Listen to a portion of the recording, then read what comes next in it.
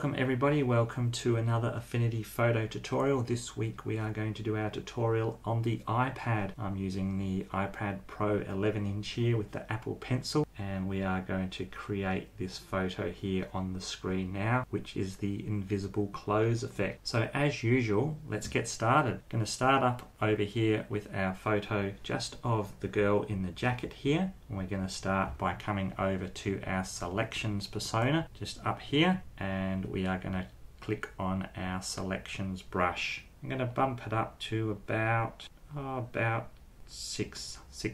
pixels, and we are going to start selecting the jacket and the girl. We actually want to select the whole girl at this point. I've got snapping to edges turned on down here. It makes it a little bit easier when we're doing our selection. We're just going to go all the way around and select our girl here in the jacket, making sure we get all those little bits here. Now we can zoom in and have a better look just with pinch with 2 fingers like you do on your iPhone or your iPad to zoom in. We are just going to get all those little bits that we miss, and to get these little tight areas here, we want to come down here where it says add or subtract, and we can go to subtract.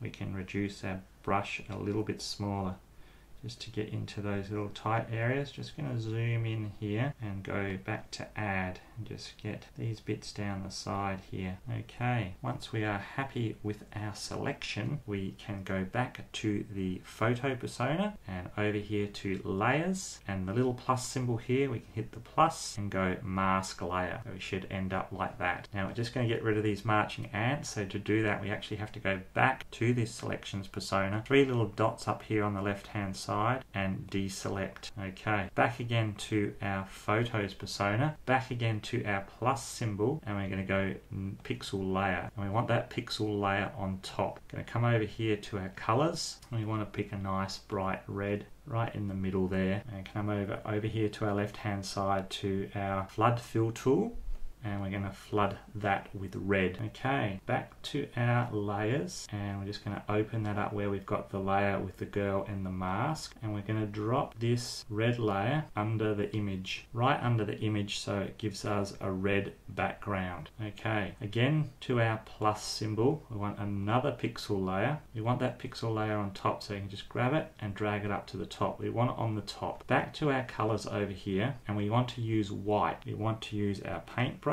on the left hand side over here, painting in white. Good width for the brush is about 4.5. Hit OK, and again you can zoom in and out if you want to with the pinch of the 2 fingers.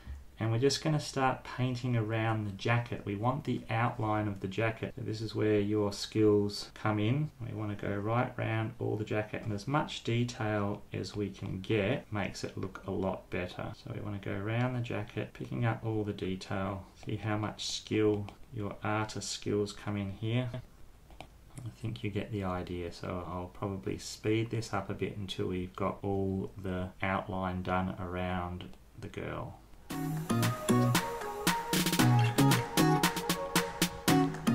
Okay, once we're happy with our outline and you've had a look to see you're happy with everything that you've done, fantastic. What we're going to do now is come down to this image layer here, and we're going to click on the mask. We're going to come over here, we want to be painting in red, the same red color as our background.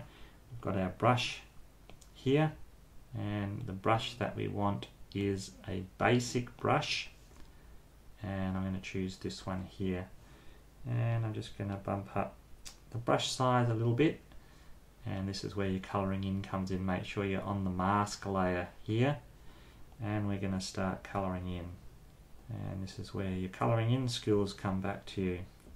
And we want to paint in all the jacket, just the jacket, not her face. I'm going to do this fairly quickly, but I know again you guys can take your time and do all this a lot slower. Keep resizing your brush if you need to get into those smaller areas down here. You need to get into smaller areas, just resize your brush in all those little tight areas. If you make a mistake, you can come to undo. Okay, once you're coloured in and you're happy with what you've done, as I said, you're going to do much better than I did because you're going to take your time. But the next thing we're going to do is going to come back over to where our photos are. We've got our background photo set up. Just holding one finger down, I'm going to hit copy, Go back to our girl with the jacket, holding one finger down again, and paste. So we've got our picture in there. I'm just going to make that a little bit smaller. Back over to our layers. Now that background image, I want to drag under just the image here. That will get rid of the jacket and give us that invisible closed look. Okay, the next thing we can do, we can come up here to the pixel layer, over to FX here, we can add an outer glow. Just turn that on, and I think we just need an outer glow just on the radius here. We can hold your finger on the radius. Should pop up this little box, 1 or 2 pixels, and hit OK. Give it a little bit of a glow. Tiny, maybe little bit of Gaussian blur again, maybe just 1 pixel.